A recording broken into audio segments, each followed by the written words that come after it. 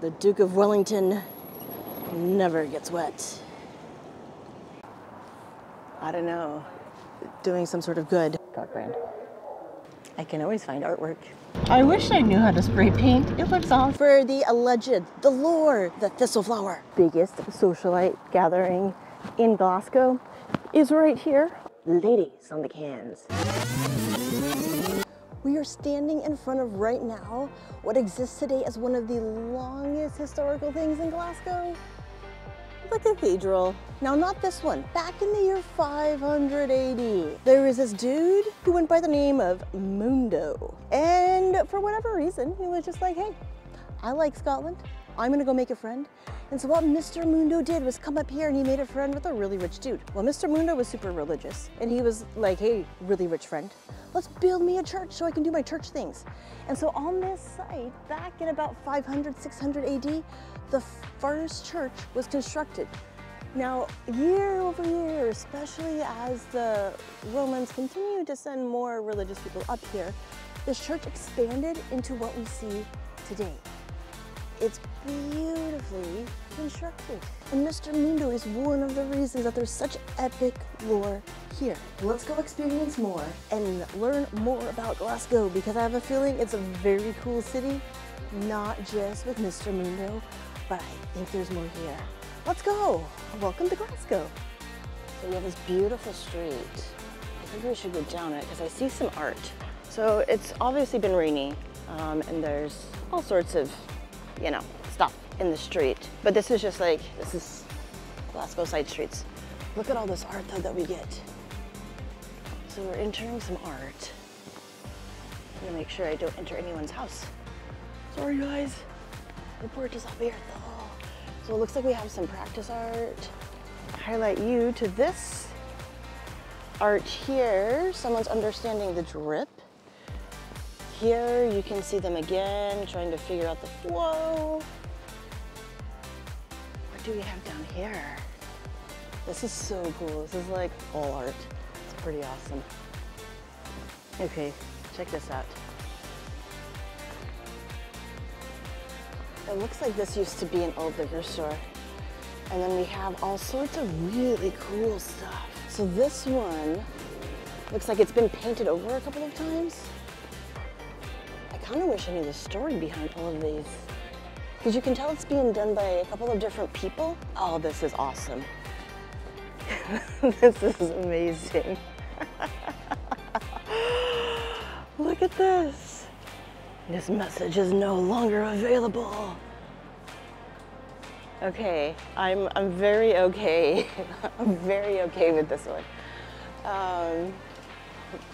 Yeah, well done guys. Disclaimer, this video is gonna have a bunch of rain in it and drops on the camera because it's raining. So I do my best to keep the camera clean, but yeah. Enjoy Glasgow. In front of us, we have what looks to be an old theater, but it's been redone with some very cool art. And I kind of like what the art is doing. This is a very cool theater. Oh, hi, do you want to be in the vlog? Okay, come over here. Come over here. I'm over here, man. Over here. Nope. Pigeon doesn't want to be in the vlog.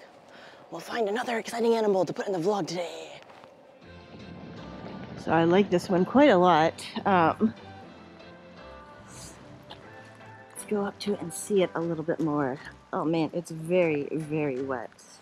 It has some of the most iconic of Glasgow in here. Okay. Ah! Even sunglasses are falling down. Okay, so let's go see more of this awesome city. I mean, to be fair, I'm loving that there's no one on the streets. Like, it's not even super early. And just look at this. It's just me, an occasional car, and yeah, my equipment is wet, but you know, it'll dry. Maybe. Salmon towel. So one thing we'll find out is that the salmon is part of the Glasgow coat of arms. I don't really know why. Now we're walking right next to the River Clyde. And this is a large rubbish bin. So let's learn a little bit about the River Clyde. Well, Glasgow was founded mostly like for shipping and for industrial stuff. And as you probably guess, this is a huge traffic way where cars were invented. So the River Clyde has been dug out many times to make it actually deeper so you can put more ships through it. And so you can get more industry and that sort of stuff. We're walking a beautiful footprint. So Glasgow, as I mentioned, built a lot around industry, especially shipping and textiles and engineering. Well, in the Industrial Revolution, in like the 17th and 18th century, Glasgow became even bigger. In fact, it was one of the cities to reach, ooh, that's windy, you probably can't hear me. Let's hide. Aha! Okay.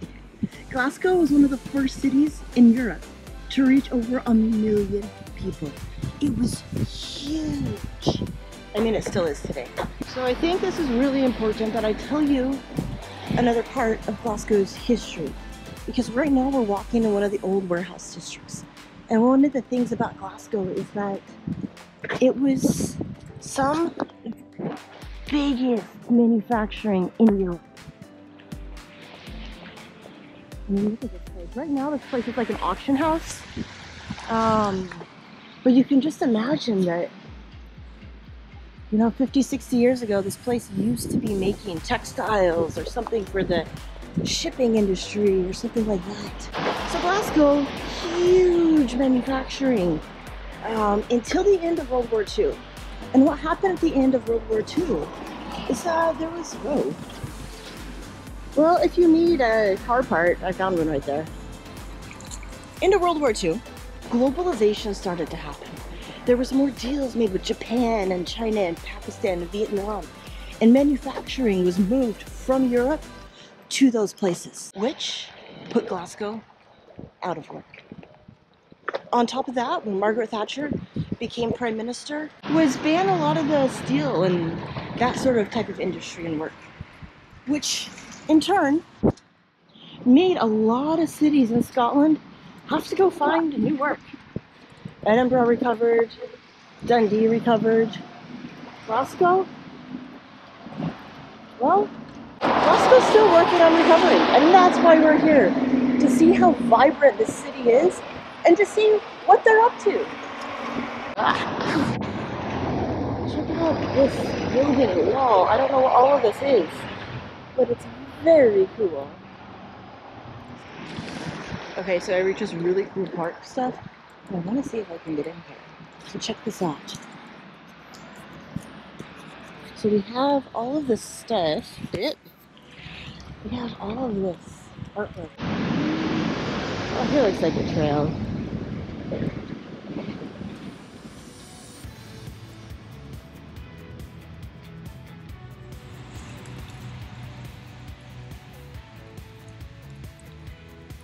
Look at this amazing building. And then this artwork goes on, probably like for 100 meters up there. Let's go look at some of those. So you can see like this building used to be something. You can see all these windows boarded up and stuff. And then back here, okay, it's raining really a lot right now, but these trees are providing mostly like natural cover. Okay, now I'm stuck. Let's go walk here.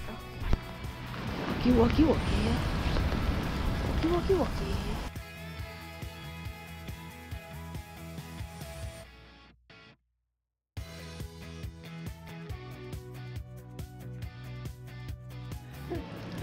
I just had an amazing conversation with another person who's also enjoying this very empty weather. Look at this building here. So it's like half off. And in the very top of it, man, there's probably some awesome artwork in that building. So there's some really big football games last night. And like the police force really stepped up. Oh man, look at this. Beautiful. And, you know, likely it got a little bit crazy. I, of course, was sleeping because, you know, sleeping's good. And today, you know, it's almost noon, and this is how empty Glasgow is. This is awesome. Let's cross the street. Oh! I didn't cross fast enough. I was looking at the building. I was getting very hopeful that the rain was going to pick up or stop. It's supposed to stop at some point this morning, today, whenever this is. So I was walking by, and like behind all of these thingies, I decided to go take a look. So I'm walking this for the second time, and look what we have here. We have a little statue that's hiding. Blockade runners to Spain. I had a ship, the captain said, a ship that sailed for Spain. And when I get another ship, I'll sell her once again. How cool. So clearly there's some lore in the world that I haven't learned yet. I love this. I love learning. So this is the railroad track. And now we're gonna go to one of the places in Glasgow. Oh, it's raining really hard. Maybe we'll take a break under this bridge. We will see. We are going to one of the places in Glasgow where it's legal to do graffiti. So I'm expecting to see all sorts of graffiti, like professionals, new people, people trying new techniques. And then we're rocking, whoa, English. We are walking right now next to the River Clyde, and you can see how tall the river moves whenever they need to raise the river or lower the river. So let's jump cut to the art. Okay, so one thing I'm seeing already so far in Glasgow art is that they're really into these crisp corners. Like I see a lot of people practicing them, and then it looks like more of the, I guess the more senior, the tenured artists are doing them. Ooh, I see another big mural. We're gonna have to go take a detour of this graffiti wall, I think, to see a mural. Okay, so here's what I saw. So this is a different style. And I can't tell if like the owner of this building came through and tried to paint it and then someone else washed it over, or if they're trying a new style. But I appreciate it. It's pretty cool. There's this other thing here. It looks like a new, I don't know, some sort of an end of a protest or something. But then this is what we're after. Oh, water.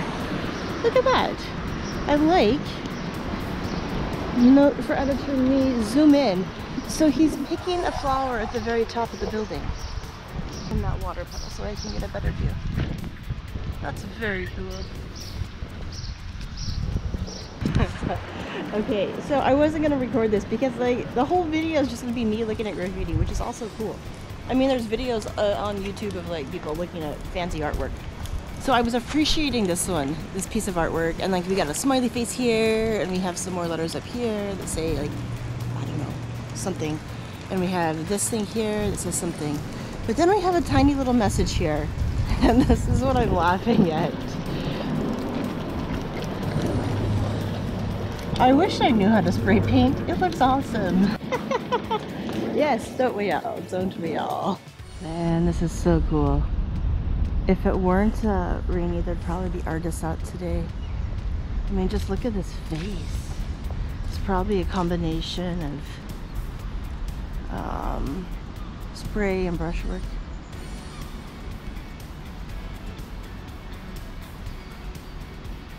I don't know what this Rada must be an artist because I see a lot of their work in places.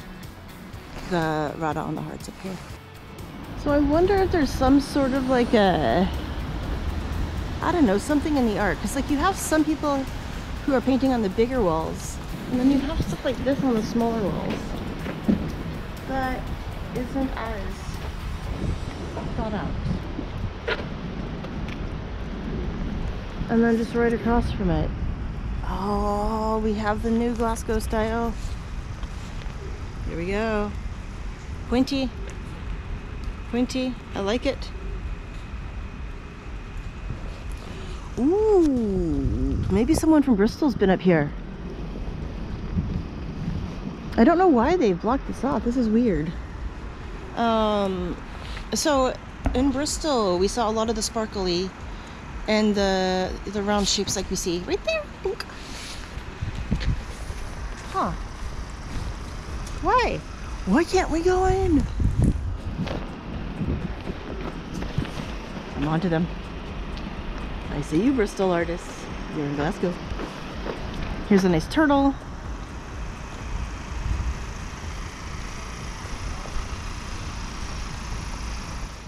Okay, let's learn a little bit more about Glasgow as we walk down this river. So for many years, Glasgow was one of the most densely populated countries in Europe. And what happened is, like, after World War II, there was more industrialization and more neighborhoods and suburban areas put up. So a lot of people moved from city center to the suburban areas. So while Glasgow, it still is only about a little bit over 1 million people today, a lot of people aren't as densely crammed in the city center, but you can imagine just like how densely populated this part of the world must have been. Okay, so we're actually looking for coffee and for breakfast because I'm really hungry. But I found this path to walk down. It's entirely not where we're going, but look at all of the beautiful art.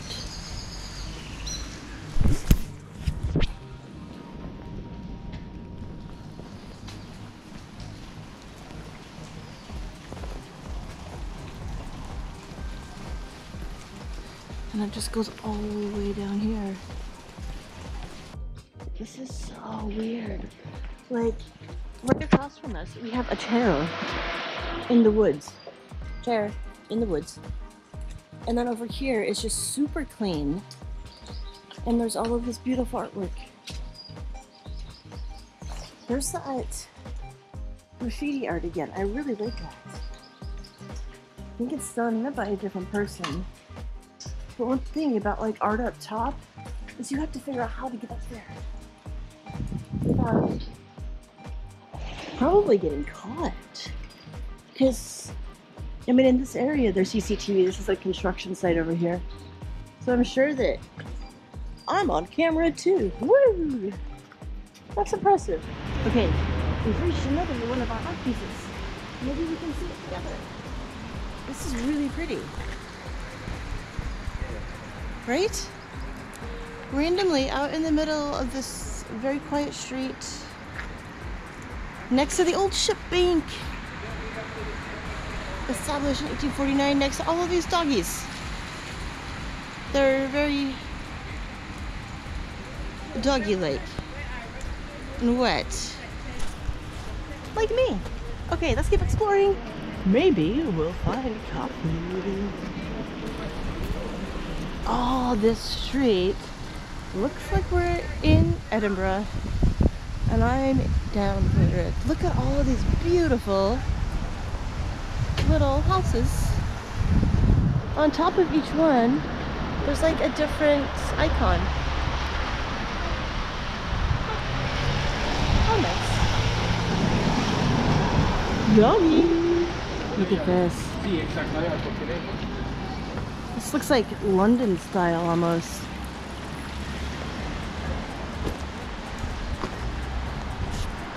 We're walking in the road because I'm trying to get this one.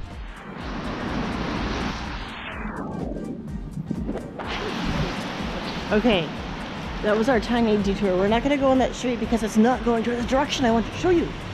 We are approaching, I think it's called the Market Cross, the Merchant Cross, something like that. So, back in the day, like a long time ago, there was a big donkey.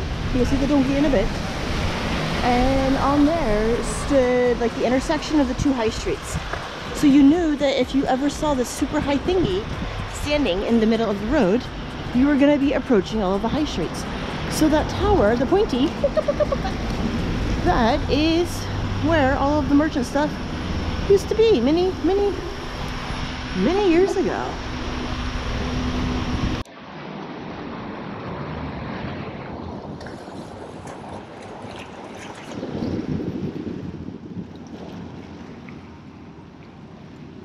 We've now entered a new beautiful part of town. And, well, I didn't find, whoa, look at my face. Well, I didn't find a cafe. I found the grocery store. So, we will be drinking the grocery store coffee. and just looking at these really old buildings that have been around here for quite a long time. Oh, there's these beautiful yellow birds. I wonder if GoPro will pick it up. Beautiful yellow bird. Hi. He's standing on the post. Okay, let's continue to walk down here. Oh, we have something on the floor. Okay, Hunter Street, Thursday, 24 November 1904. At the North British Railway, an explosion occurred resulting in the death and injuries of fireman William Ray of Glasgow Fire Brigade. Okay, so one thing that you should know about Glasgow is if you Google it, one of like the top 10 things that appear are random bad things that have happened here. So I guess that's one of the maybe random or not so random that has happened here. So let's go explore this very beautiful wall in front of us. So we have reached one of the staples in Glasgow, Tennent's Brewery. We can test the alphabet and make sure there's a T. We can see the whole brewery. And maybe we should go see what's inside. Because if there's a graffiti about beer mats, then maybe there's more history and science about the art behind beer brewing.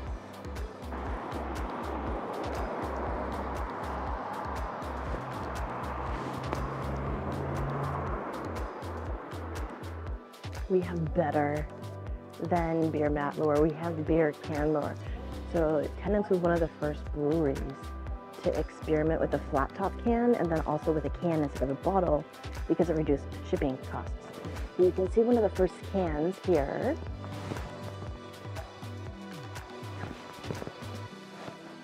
And then after that, they're like, okay, there's a bunch of people selling beer.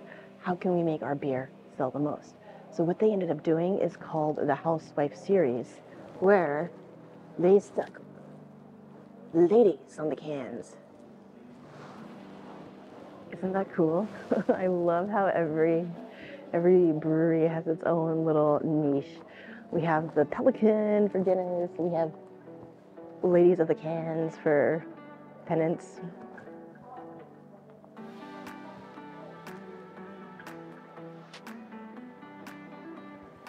I found beer stickers. Look at this one. An ideal tonic, nourishing, whoa. An ideal tonic, nourishing and invigorating. Scotland. Biggest socialite gathering in Glasgow is right here on the necropolis. Let's go check it out. I hope you can hear that. The birds are so happy. I found another graveyard. Look at this one. So this was erected for the Merchant's House of Glasgow. And I don't understand why it's all empty on the inside, but it is. It looks kind of like Socrates' prison. Why this is erected like the prison that Socrates stood in? Oh, I see a salmon. Salmon stone. This person probably worked for the city if there's a salmon stone on it. Usually when I go explore graveyards, it's just me, which is fine. But I think that if you put millions of dollars into a gravestone like this, you want to be remembered.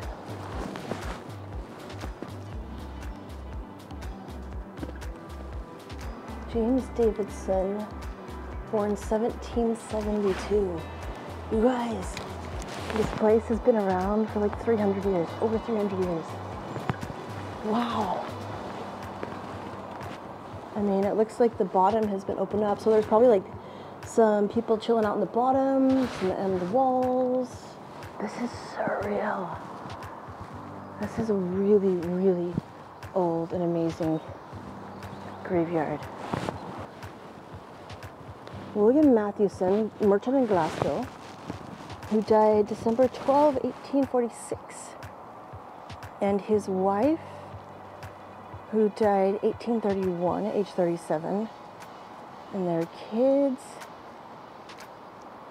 who died before them. So likely there was some sort of a plague that happened to take a bunch of the merchant and his family. One thing to note is that there was, whenever plagues happened here, because the city was so densely populated, they spread super fast and they were super, super deadly.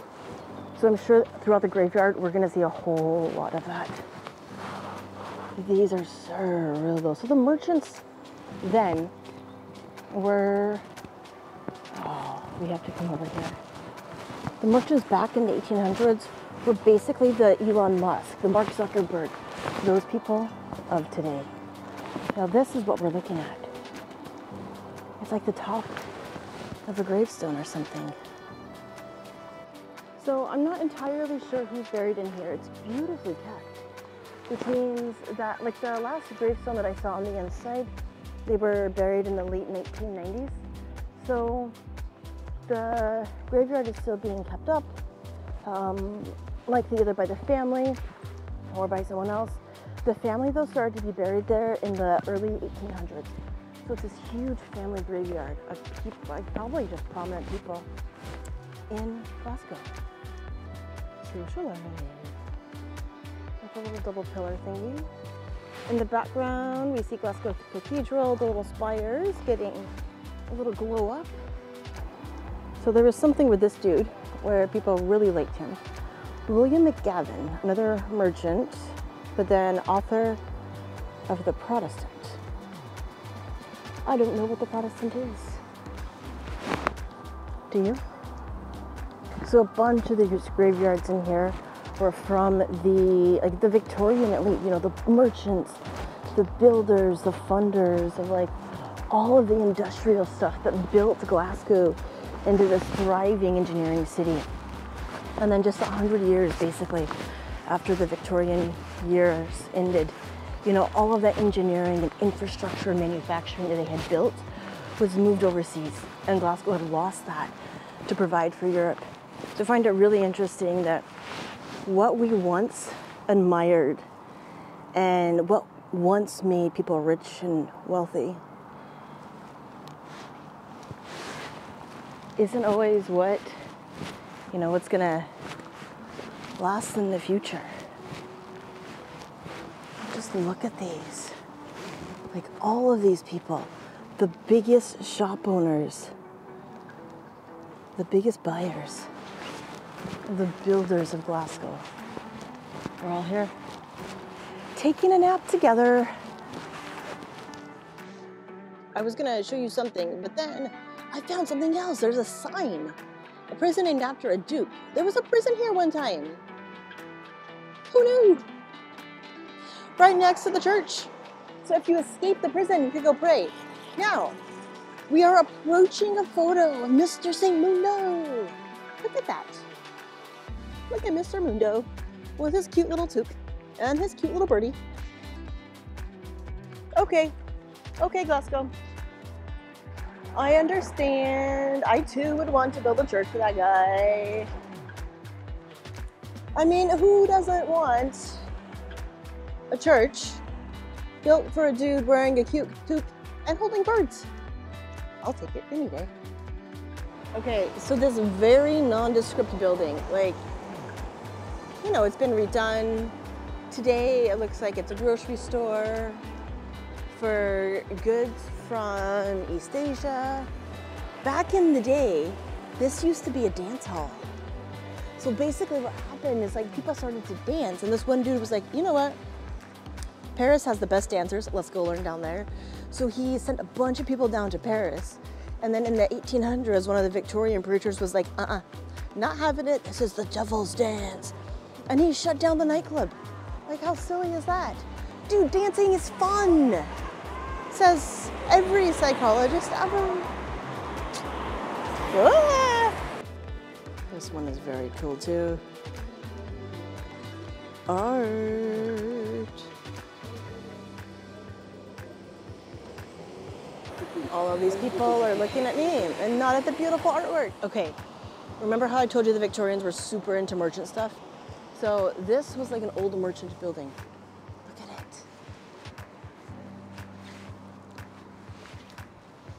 So you can see this little image on the side and just imagine how awesome that would have been. We're definitely gonna walk around because it's abierto. And then up here on the roof, like the merchant probably had his house up there and then just chilled on the patio, the little terrace up there. And down here is likely where all of the goods and stuff that he would have sold, like would have been sold out of. So you would pull your horse up here, bloop, bloop, bloop, bloop, maybe tie him around here. Check out that door. I mean, okay, let's look at this. Beautiful, beautiful building. That dude is trying to escape from, wait, where is it? That dude is trying to escape from working. And then we come down and we see the door panel. And we have two doors.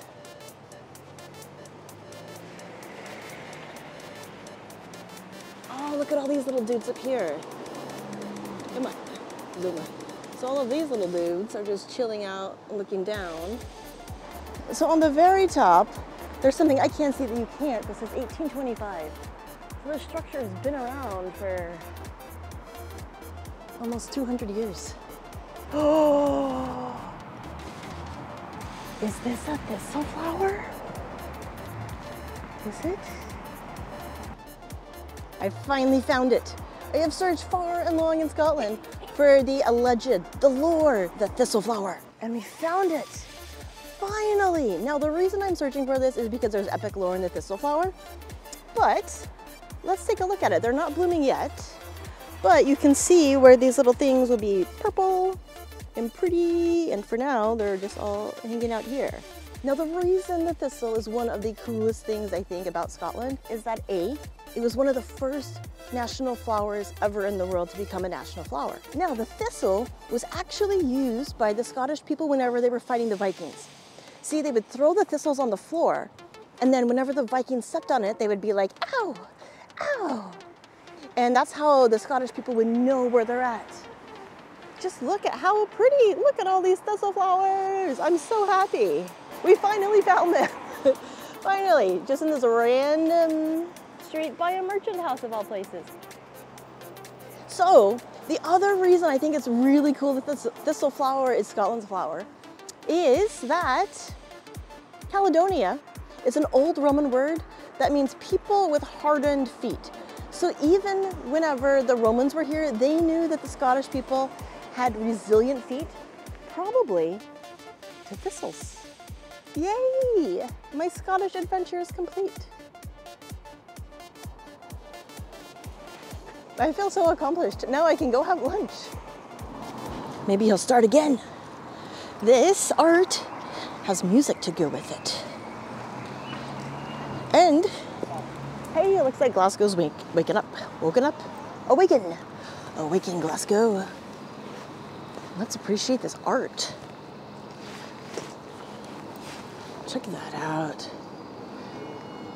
Yay! I'm gonna make the sound so you can hear it. Look at this beautiful wall. Now it looks like it's all done by the same artist. And it's exceptional. Like there's some brushwork, there's some spray work, there's a lot of different techniques in here. And I like how we have the different seasons. So first we start in autumn, and then now we're moving more into winter here. And then as we walk this way, we have a tiny little cow. We're going more into spring, where you can see like a lot of the flowers that we've been seeing. I haven't seen this animal yet. I've seen lots of tiny little cow. And then we move into summer. And check out how they've aged this building. I kind of think that's interesting. Whereas the more we've gone on, the more of the fake aging that they've done.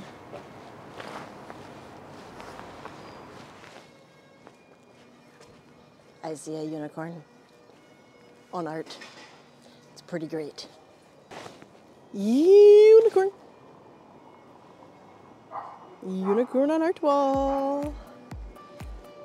It's a pretty great piece of artwork. I really want to go into that building. If you are skilled in entering buildings that have cool things to go see, let me know. Because I feel like there's some stories from there that need to be told, and I can tell those stories. So as we walk by this beautiful wall, enjoy the bagpipes. Okay, I'm trying to go somewhere, and I seem to be going in a circle. So let's just appreciate this. Because while I can't get to places when I want to, I can always find artwork. So while Mr. St. Andrews is the patron saint of Scotland, that kind of was decided for us many hundreds of years ago, I have to show you now what's in front of us. Because the real patron saint of Scotland always has a cone and supports the winning team. He's ready for rain, you guys.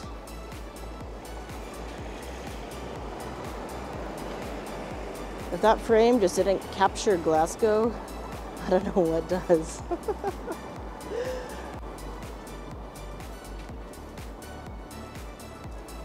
The Duke of Wellington never gets wet.